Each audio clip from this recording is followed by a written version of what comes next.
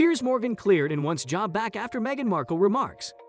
United Kingdom's media watchdog, Ofcom, has cleared Piers Morgan of any violation over his controversial remarks about Meghan, Duchess of Sussex's interview with Oprah Winfrey, and Piers did not miss the opportunity to speak out. To find out the entire scoop of this messy incident, from beginning to end, don't forget to watch today's video to the very end. Background: Harry and Meghan's Oprah interview.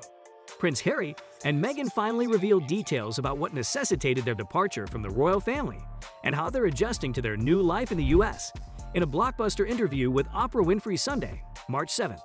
The wide-ranging interview covered everything from Harry and Meghan's initial courtship to their difficulties with the firm, how Markle referred to the royal family, to the moment they knew it was time for them to break out on their own. "I wasn't planning on saying anything shocking," Markle half-jested to Oprah. "I'm just telling you what happened." While the Times of London also conveniently published a report last week that a former royal aide to Meghan filed a complaint with the palace in October 2018, accusing her of bullying her staff. A spokesperson for Harry and Meghan called the allegations an attack on Markle, a former American actress who has been the target of bullying herself by people within Buckingham Palace. Allow us to summarize the explosive revelations that we took away from this interview. The fact became open that Harry and Meghan secretly got married before the actual royal wedding. They also clarified that, contrary to tabloid reports, there is no bad blood between the couple and Queen Elizabeth II, and that Harry and Meghan get along with the Queen just fine. Moving further deeper and darker, Meghan even went on to confess that she once contemplated suicide. "I left the house twice in 4 months," she told Oprah, adding that palace officials actively told her to stay out of the public eye. So, while it seemed like she was living an idyllic fairy tale, in reality, she said, "I couldn't feel lonelier." Further, another shocking revelation that came about was the alleged fact that certain members of the royal family questioned Archie, their son's, skin color before he was even born, which hints to problems of racism within the palace. And last but not the least, a lot of light was also shed on Prince Harry having felt somewhat trapped in the UK. Interview reaction and Morgan's role. The royal family responded to the aforementioned allegations by calling them concerning, but said the issues would be addressed by the family privately. Morgan, however, appeared on Good Morning Britain on Monday, calling Meghan's comments lies. "I'm sorry, I don't believe a word she says," he said. "I wouldn't believe her if she read me a weather report." Both viewers and Morgan's own co-hosts condemned his actions, while Morgan clarified his comments the next morning, saying he believes suicide and mental health are important issues to be treated by professionals. He later stormed out of the studio after fellow presenter Alex Beresford called his treatment of Meghan diabolical. "I understand that you don't like Meghan Markle. You've made that so clear a number of times on this program," Beresford said. "I understand that you've got a personal relationship with Meghan Markle, or had one, and she cut you off. She's entitled to cut you off if she wants to. Has she said anything about you since she cut you off? I don't think she has, but yet you continue to trash her." Meghan Markle then filed a complaint to broadcaster ITV after former Good Morning Britain anchor Piers Morgan made disparaging comments about the Duchess of Sussex and her mental health.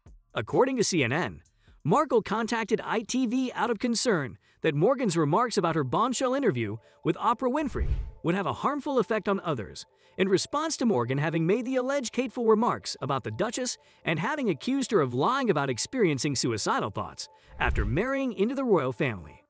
Morgan then quit his role as a Good Morning Britain host in March after he received criticism and was asked to apologize to Meghan by his show's management for saying he did not believe Markle had experienced suicidal thoughts.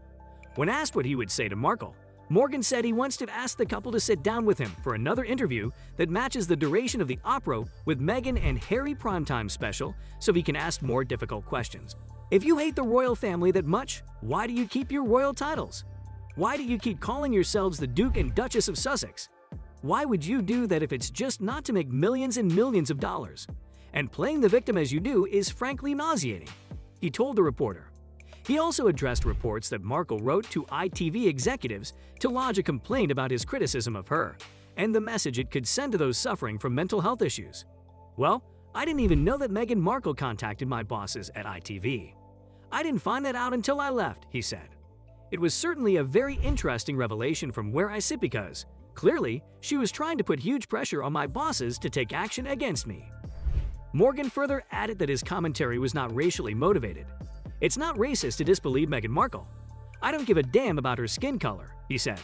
"I do care about the veracity of what she was saying, the consequent Ofcom investigation and result." United Kingdom media regulator, Ofcom, received more than 75,000 complaints against Piers Morgan's commentary in which he accused the couple of damaging the royal family and seeking publicity on their own terms without accepting the responsibility and scrutiny that came with their position. He had also dubbed her Princess Pinocchio in a tweet. Most complaints concerned comments Morgan made on mental health and suicide, though. As a result, Morgan ended up leaving the British morning show, while Ofcom investigated the incident. Ofcom then cleared Piers Morgan's controversial comments about Prince Harry's interview with Meghan Markle and Oprah Winfrey. The UK's Office of Communications confirmed on Wednesday that it had ended its investigation into the former Good Morning Britain co-host's comments on the ITV program on March 8, sparking more than 40,000 complaints.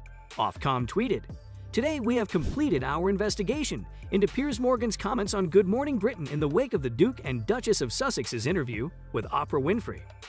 Ofcom listed the status of the investigation as not in violation and briefly called it a finely balanced decision. Mr. Morgan's comments were potentially harmful and offensive to viewers, and we recognize the strong public reaction to them. But we also took full account of freedom of expression. Under our rules, broadcasters can include controversial opinions as part of legitimate debate in the public interest, and the strong challenge to Mr. Morgan from other contributors provided important context for viewers, reads the decision summary of the 97-page report. Nevertheless, we have reminded ITV to care more about content discussing mental health and suicide in the future. ITV may consider the use of timely warnings or signposting of support services to ensure that the audience is properly protected. Our decision is that overall the program contains sufficient challenge to provide adequate protection and context to its viewers, Ofcom added.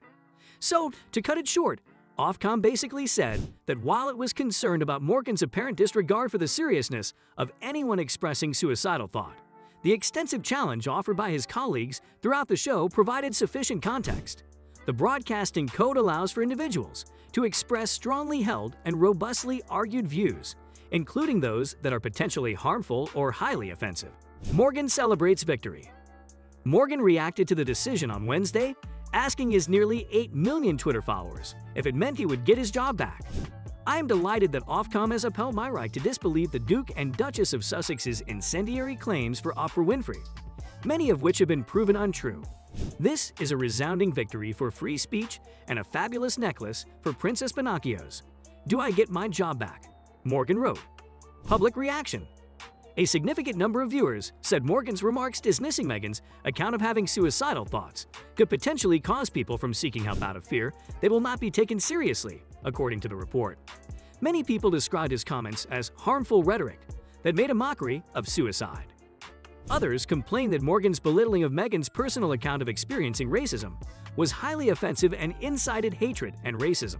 However, on the other side of the spectrum, more than 800 people also sent the office messages in support of Morgan, it said in its report. With that, we come to an end of today's video. What is your take on this entire episode? Do you find any weightage in Morgan's slightly unpopular opinion? Or do you firmly stand with Meghan in her quest to normalize conversation centered around mental issues? Let us know your thoughts in the comments below. As always, if you enjoyed the video, don't forget to join in on our future ones to never miss out on more of such interesting content. Goodbye.